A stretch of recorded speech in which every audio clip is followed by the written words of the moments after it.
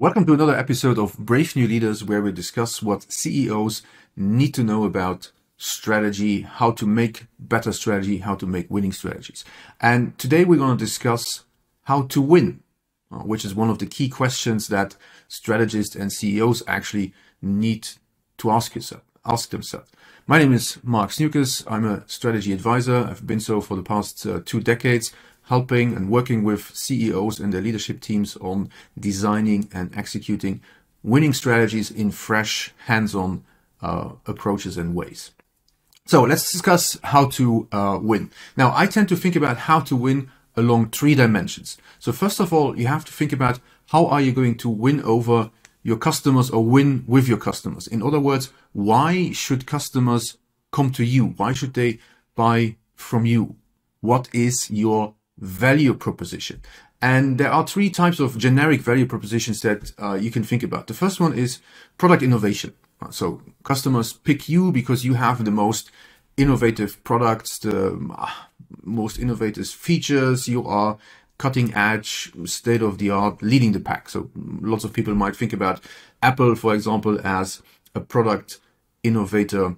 And we picked the new iPhone because we like all the new features. A second type of value proposition is customer intimacy. So here it is really about having a very close customer relationship.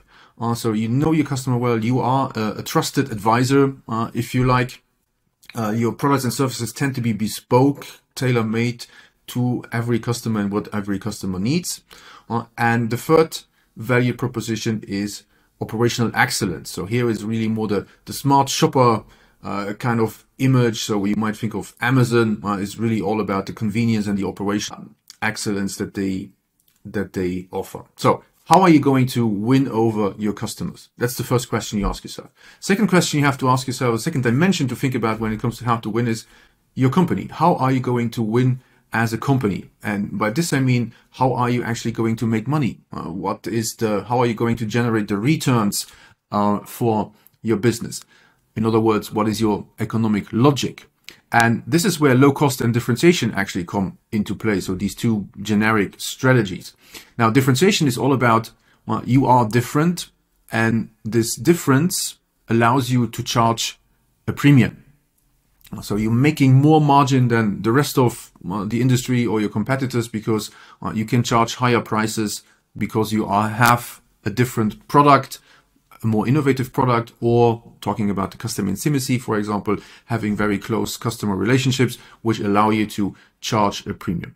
Or you are low cost. Now, low cost means that you are making more money because you can sell at a comparable quality and a comparable price, but you are able to produce at a lower cost. Maybe because you have a larger scale, for example, because you have a more efficient operational excellence production or operations. Now, low cost by itself, as I said, so the original definition is really it's how to make money. So the returns. Low cost by itself is not going to help you to win with your customers. Nobody cares whether you are making more money if you're selling the same product at the same price or a comparable price than your competitors. So the question becomes, if you have more margin because you are low cost, how are you going to use maybe some of that margin to again differentiate yourself? So maybe you passing on some of that lower cost as a better price to your customers,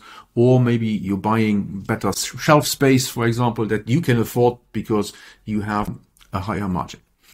So that's how to win as a company. Now, obviously, all the decisions you make around how to win with your customers and how to win as a company have to be seen relative to what your competitors is doing. So the third dimension you need to think about when thinking about how to win is competition. And obviously, the question is, how are you different compared to your competitors? And there is a close relationship to what you decide on the customer side and on the how to win on the company side to that of how you're going to win against your customers. But it could also be something like, you have a better product and you're trying to reach more customers. So market share might be an issue, and you might gain more market share because you have more retail outlets, or because you're selling online instead of having to build retail outlets, that allows you to win against your competition, but your customers might not pick you because either or of these, but because of the superior service that you're offering in any case.